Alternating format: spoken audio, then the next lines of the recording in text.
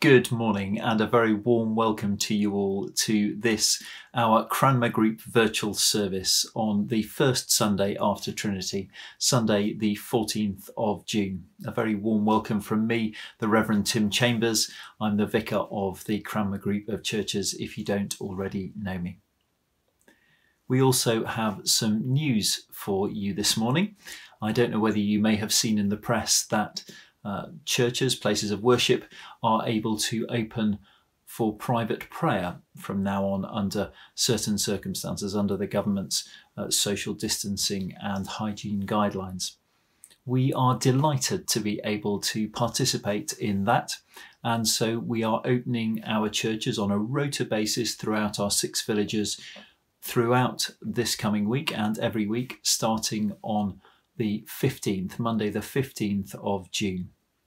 Details of which churches are open when will be at the end of this video service. They're also available on our website and will be on posters, publicity posters around your villages as well. So do please come along to our church buildings. They are special places.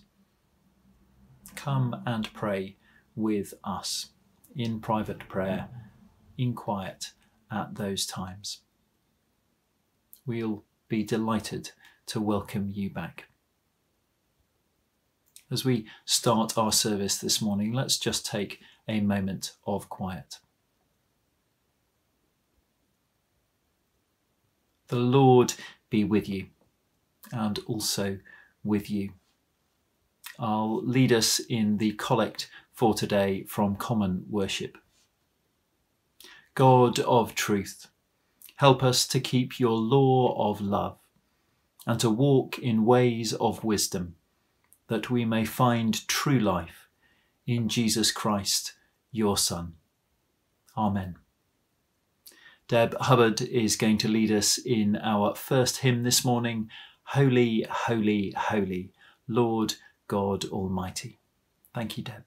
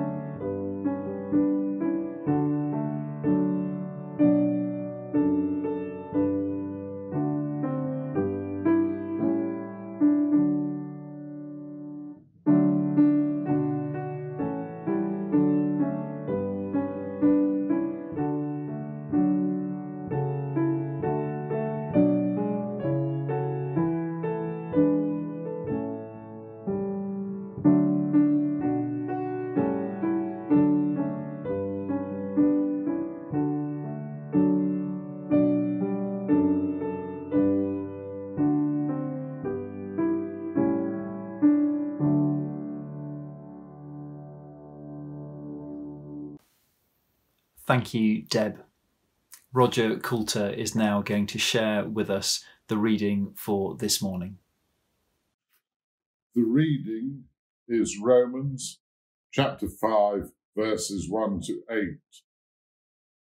Therefore, since we have been justified through faith, we have peace with God through our Lord Jesus Christ, through whom we have gained access by faith into this grace in which we now stand. And we boast in the hope of the glory of God. Not only so, but we also glory in our sufferings, because we know that suffering produces perseverance. Perseverance, character, and character, hope. And hope does not put us to shame, because God's love has been poured out into our hearts through the Holy Spirit, who has been given to us. You see, at just the right time, when we were still powerless, Christ died for the ungodly. Very rarely will anyone die for a righteous person, though for a good person someone possibly might dare to die. But God demonstrates his own love for us all in this: while we were still sinners, Christ died for us. Here endeth the reading. Thank you, Roger, for reading to us. Lord, I pray that you will be in my words and in our hearts and minds this morning. In Jesus' name, amen. In my first year of vicar school, as we used to call it, I recall, rather embarrassedly, being at the start of a lecture on St. Paul's letter to the Romans. Our tutor strode into the classroom, put his papers on his lectern, and as he gathered his thoughts, he turned to us. And he said, "Turn to your neighbour. Ask them what is so important to them about St. Paul's letter to the Romans." That Monday, I happened to be sitting next to one of my good friends, who it turned out was the most academic in our cohort by the end of the third year. She came top of our class.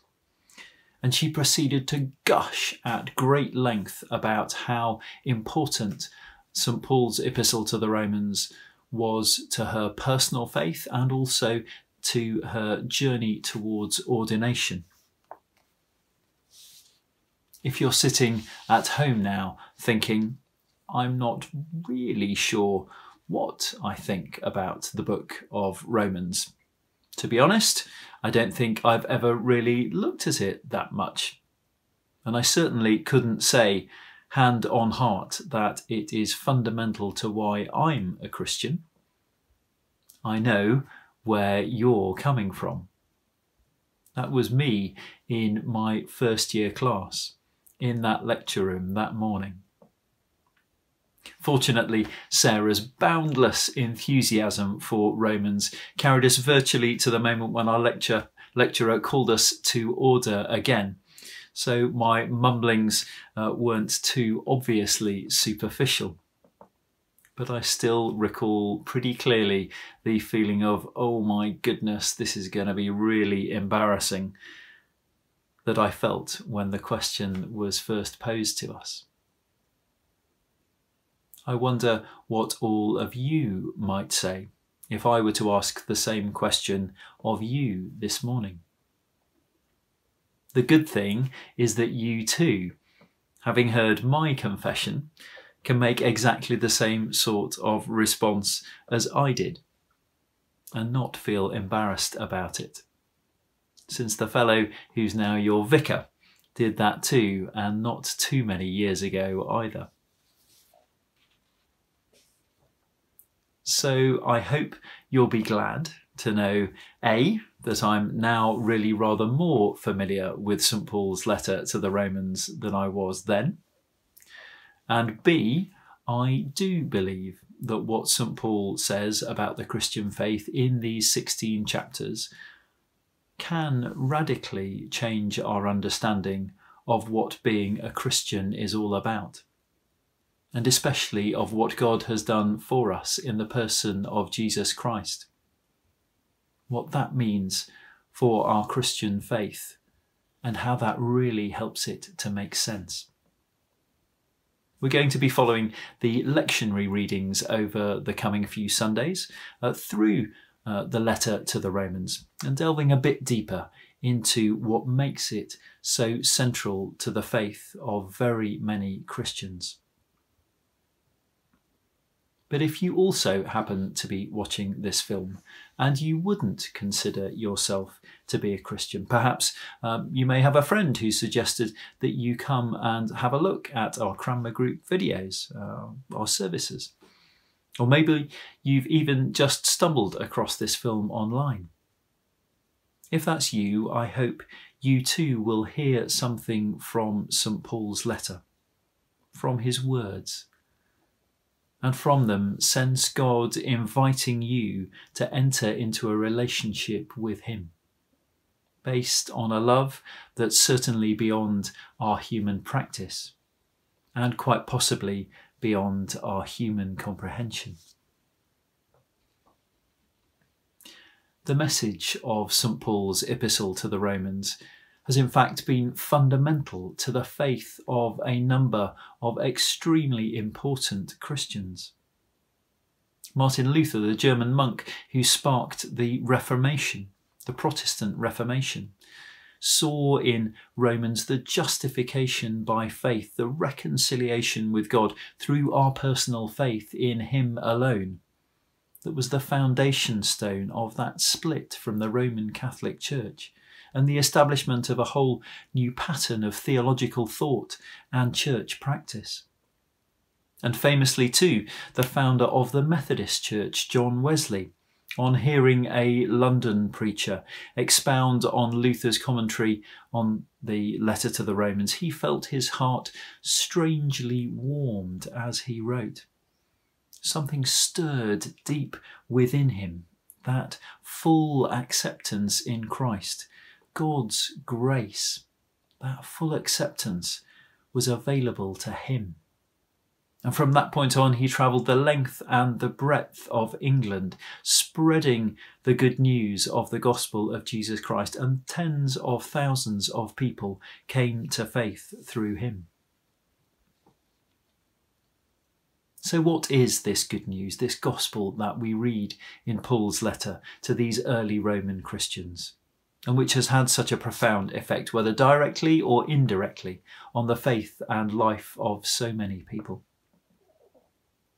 The first thing that we see from today's passage is the absolute centrality of Christ to our relationship with God.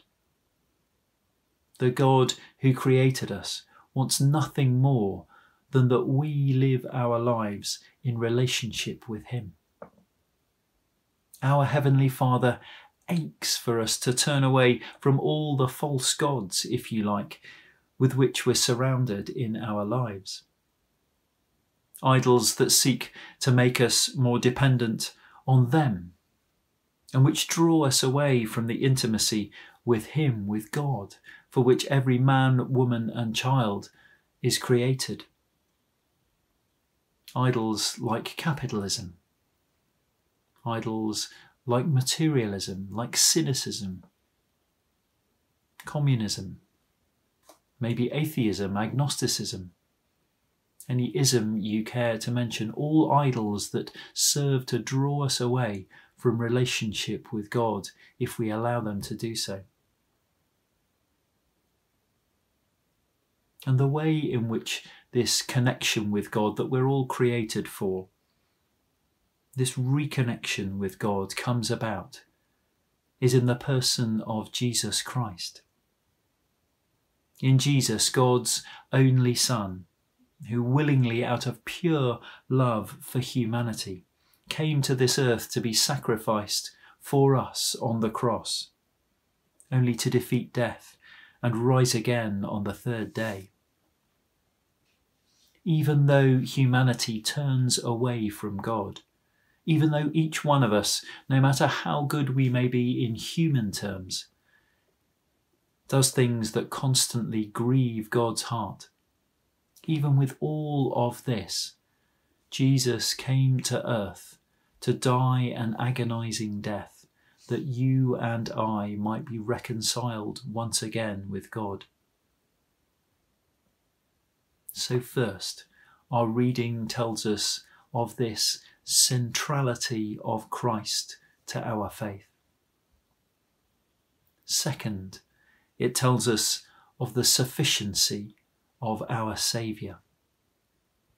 Paul expands greatly on this theme elsewhere, but even in this passage, where it's still not completely front and centre of what he's saying, it's still absolutely clear that it's not through living a good life, commendable though that is, and as much as it gladdens God's heart when we do so, it's not through living a good life that we come back into this place of intimacy with our Heavenly Father.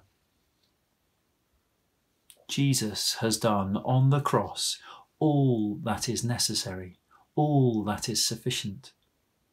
All we have to do is receive him into our lives and believe and trust in him as our Lord and Saviour.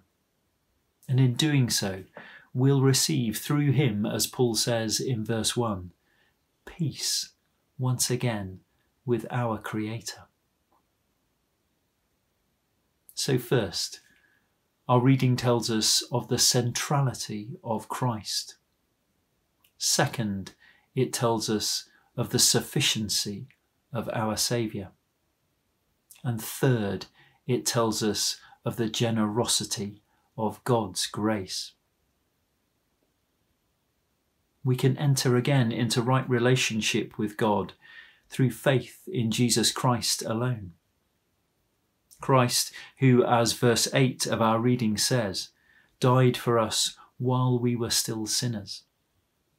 At the heart of the gospel is this extraordinary message that God, for all that we do that grieves him, for all that we turn away from him, for all that we continue to do wrong towards him, for all that we continue to do wrong to those around us, God still extends his arms of loving welcome to us in and through the person of Jesus Christ. God's grace cannot be earned. God's grace is freely given to us all. And God's grace knows no limits. As the Christian author Philip Yancey writes, there is nothing that we can do to make God love us more, and there is nothing that we can do to make God love us less. Think about it a bit. This truly is amazing grace. Amazing grace which enables us, in Paul's words, to boast in the hope of the glory of God. These last few days have seen across the world huge protests against specific and systemic injustices, especially racial injustices, both historical and present. I believe it's right, as our archbishops and bishops, Bishop Paul included, have publicly said, that as British Christians, we acknowledge we have been part of a society and indeed of a church which have not done enough to create a just, equitable and compassionate society. A just, equitable and compassionate country and world for all men, all women and all children. We have much on which to reflect, and I believe we have much of which we need to repent as well. But we also live in the certainty of the gospel, that Christ came to earth that we might be saved, that in him all that's necessary for salvation has already been achieved, and that in him the boundless generosity of our all-loving God comes alive for us all. We are each made by him, in his image. No one, no matter what we may have done, no one is excluded from receiving his unearnable grace, and in so receiving, being brought back into relationship with him, our Heavenly Father. May we all, no matter how well or not, we may know St. Paul's letter to the Romans, no matter how much or not, we may say that it's been significant in our journey of faith up to this point. May we at least take this from this morning. Remember the centrality of Christ, the sufficiency of our Saviour, and the generosity of God's grace. And as we continue to explore this epistle over the weeks to come, I pray that God's word in this letter will do a work in your heart, so that in time you too will feel able to say just how important Romans has been in your personal journey of faith. In Jesus' name I pray this. Amen.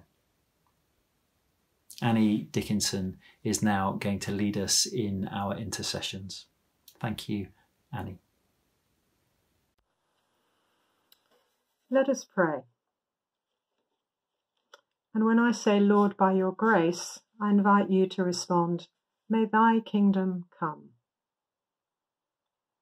Lord, by your grace, may thy kingdom come. As we join together in prayer, let's remember and reflect on the nature of our God, knowing that God is able to perform even what seems to us impossible, and remembering that he has demonstrated his power and his authority to us in the resurrection of Jesus Christ. As we reflect on the nature of God our Father, his power, his passion, and his unchangeable promises to mankind, let us pray for his world. We pray for his church throughout the world, remembering that in doing so, we're not merely lifting up to him a community or a building or a denomination, but we're praying for each and every human being across the world who seeks his face, who clings to his love for them, who looks to Jesus Christ for their hope, and who longs for God's justice and God's mercy to be made real in the lives of all people. Lord, by your grace, may thy kingdom come. We pray for ourselves and for each other. Father God, where we know fear, replace it with your peace. Father, where we feel lonely or isolated, replace it with the knowledge of your presence and your love for each one of us.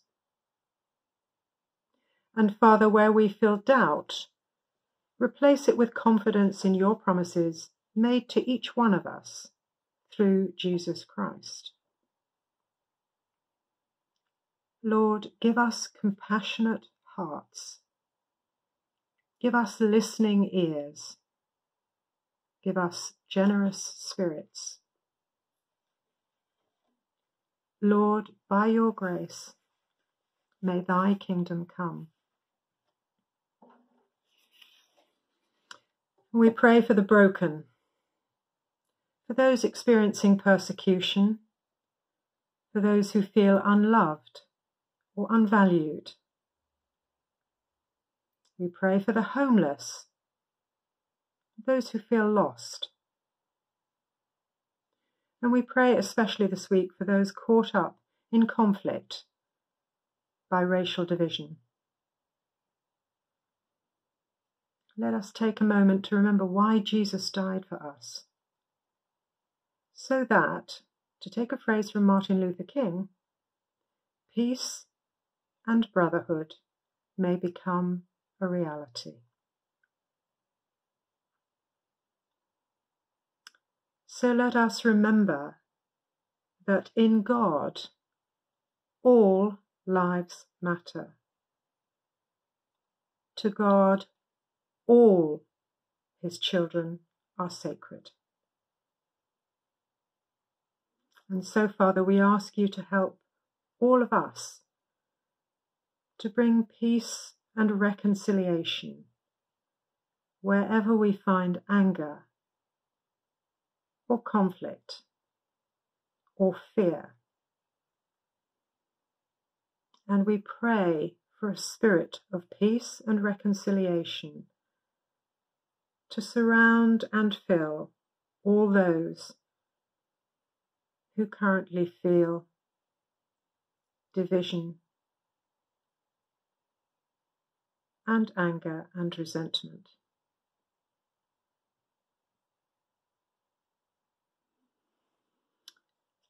Lord, open my eyes that I may see the needs of others. Open my ears that I may hear their cries. Open my heart so that they may not need to be without help or support.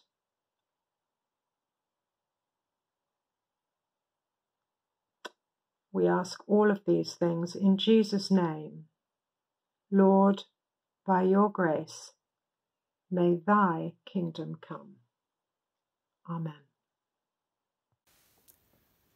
Thank you, Annie. I'll now lead us in the Lord's Prayer. As our Saviour taught us, so we pray together. Our Father in heaven, hallowed be your name. Your kingdom come, your will be done on earth as in heaven. Give us today our daily bread. Forgive us our sins as we forgive those who sin against us. Lead us not into temptation, but deliver us from evil. For the kingdom, the power, and the glory are yours, now and forever. Amen. I'll lead us in the collect for today from the Book of Common Prayer. O God, the strength of all them that put their trust in thee, mercifully accept our prayers. And because through the weakness of our mortal nature we can do no good thing without thee, grant us the help of thy grace, that in keeping of thy commandments we may please thee both in will and deed. Through Jesus Christ our Lord. Amen. Deborah Davis is now going to lead us in our closing hymn, All My Hope on God is Founded. Thank you, Deborah.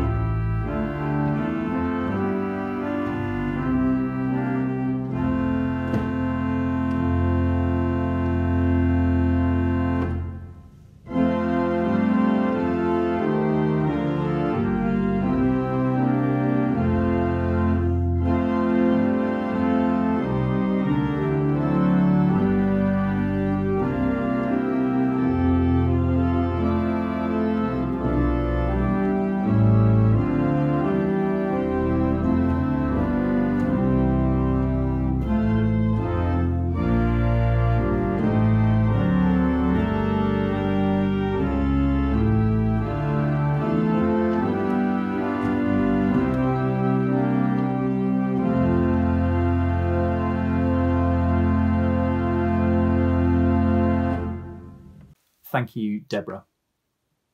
A quick reminder to those of you who are watching this service on Sunday morning, we will be convening as usual on Zoom at 10:15. Do please join us for that gathering with all the other members of our church family. Details of how to get onto the Zoom gathering are on the church website. I'll bring our service to a close with a blessing. God, the Holy Trinity, make you strong in faith and love, defend you on every side, and guide you in truth and peace. And the blessing of God Almighty, the Father, the Son, and the Holy Spirit be among you and remain with you and those you love always. Amen. Go in peace to love and serve the Lord. In the name of Christ. Amen.